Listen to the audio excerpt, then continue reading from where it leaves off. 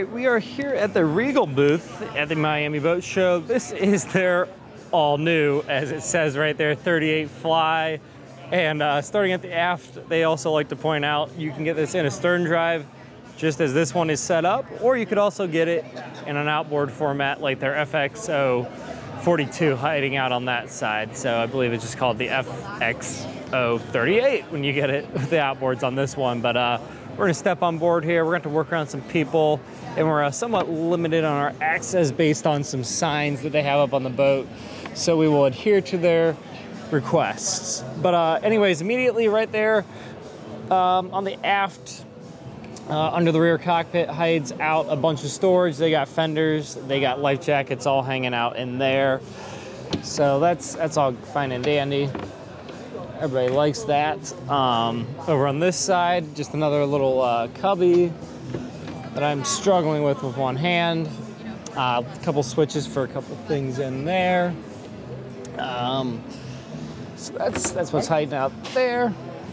Down here, television connection, water connection, shore power's coming in there, all that good stuff. Got a couple little stairs with these cool little LED blue accent lights going up that side there if you wanted to. Get up on the bow. We're gonna adhere to the signs, no bow access, so that will be off limits as well. And unfortunately, the engine compartment is gonna be a little bit out of reach as well this time. But anyways, gas would go there for that filth side. Coming around here, again, those cool little blue LEDs going up the staircase there into the rear cockpit. And this guy should be just a shower that pulls out from there. And then we'll head up on into the rear cockpit here in a second after these folks move out of the way. All right, so I made a liar out of myself, and the flybridge became available before the cockpit. So we are walking up onto the flybridge of the 38 Fly. Immediately walking up forward, we're greeted by these two large glass displays by Garmin, outfitted on this Regal. Other great stuff like your VHF, switches, and all that jazz.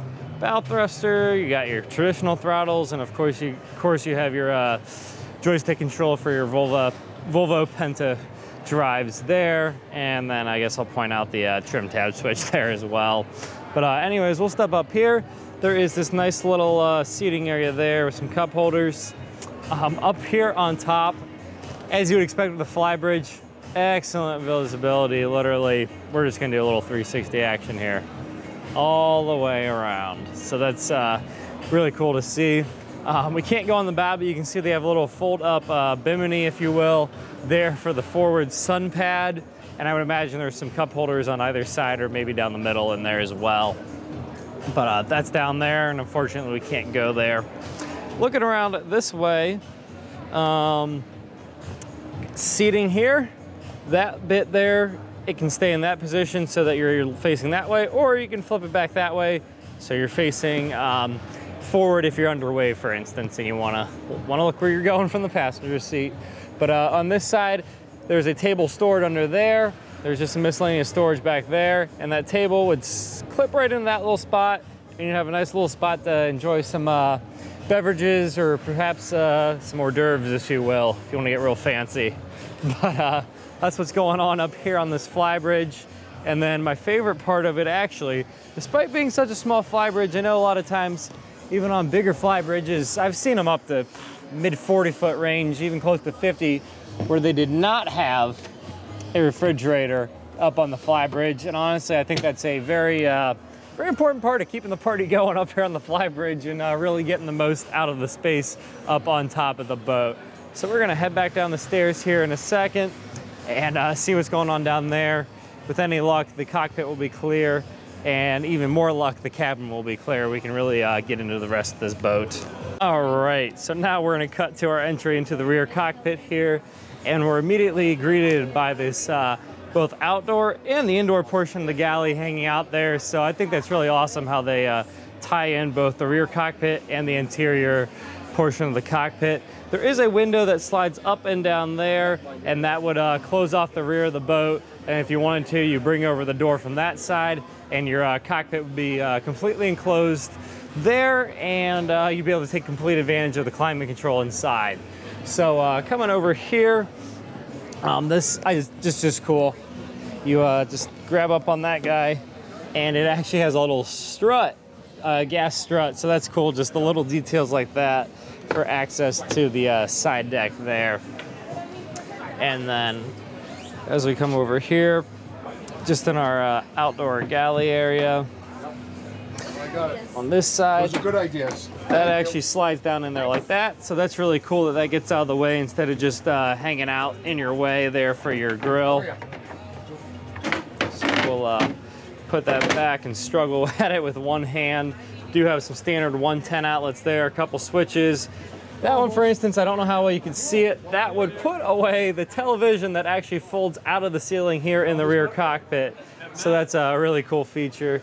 And then again, wastebasket there, instead of just being all loosey-goosey, that guy is hinged and stays in place. And then around the corner there was the refrigerator. Heading into the actual galley, if you will, up on top here, storage, microwave residing up there in that cabinet.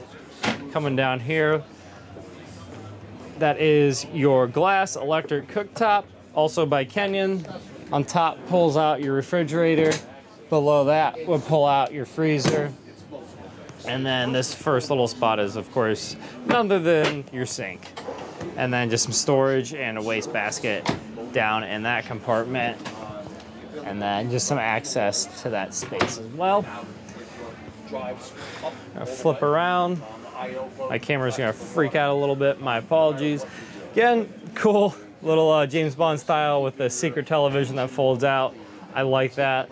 I do like this, the ultra leather they have going on here. This white just looks real modern and clean with the light oak look there on the cabinetry. This guy folds out. There's just some access to a couple things in there, and below there is just some storage. That is our helm. We'll look at that there momentarily. On this side, right now it's set up as a lounge area. As you can see, if you wanted to, you could put yourself a dining table in there, make it a little dinette area. On this side, though, on our starboard side, is an absolutely massive Garmin glass display. Don't know what the dimensions are offhand, but that thing's got to be 24, 27 inches across. I'm not going to pretend I know how to operate that, but that's kind of the default home screen there. Very similar layout to the flybridge helm. Honestly, not that many more switches. The majority of them are really just your seat controls, your sunroof controls, and then stuff like your windshield wipers. Other than that, it's pretty much the same as it is up on top. In addition, there is, I'm going to struggle with it, but there is your master Fusion Audio head unit hiding behind that cover. Steering wheel is tilt also.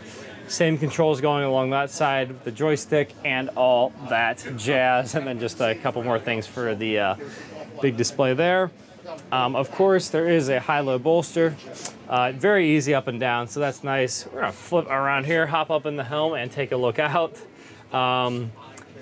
If the bimini over the front pad was not up, we would have an excellent view out standing up here at the helm.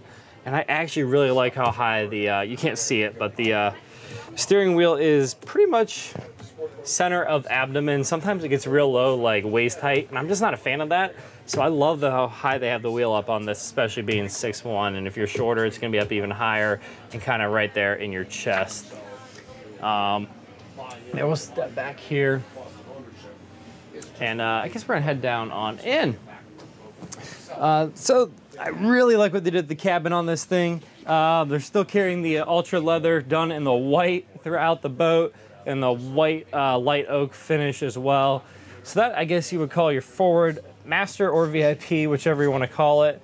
You do get the headroom in there versus the mid cabin, so I guess that's kind of a personal preference.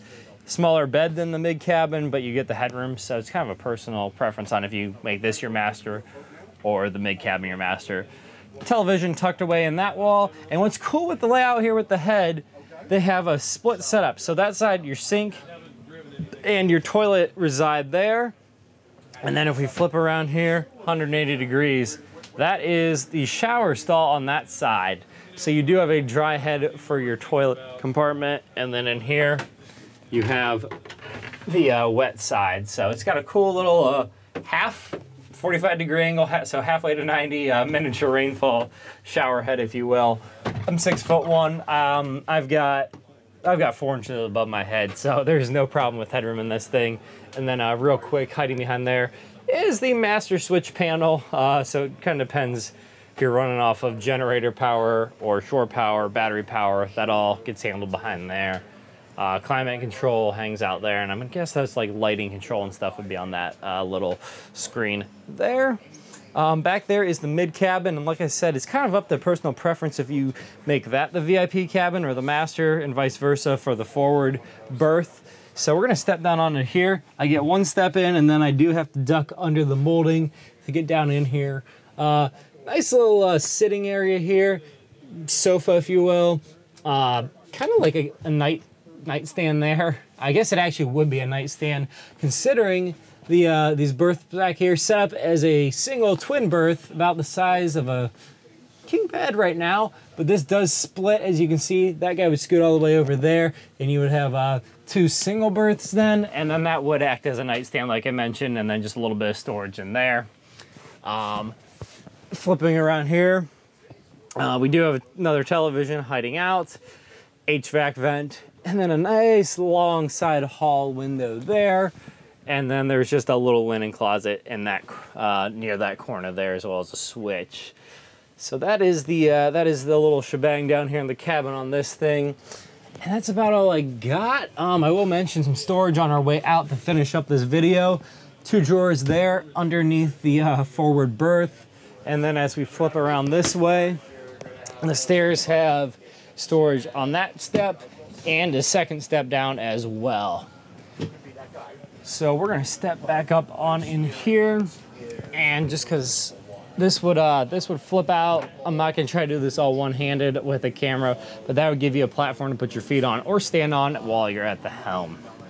Yeah, we're gonna make ourselves at home right up in here. All right, so that was Regal's new 38 Fly here at the Miami Boat Show.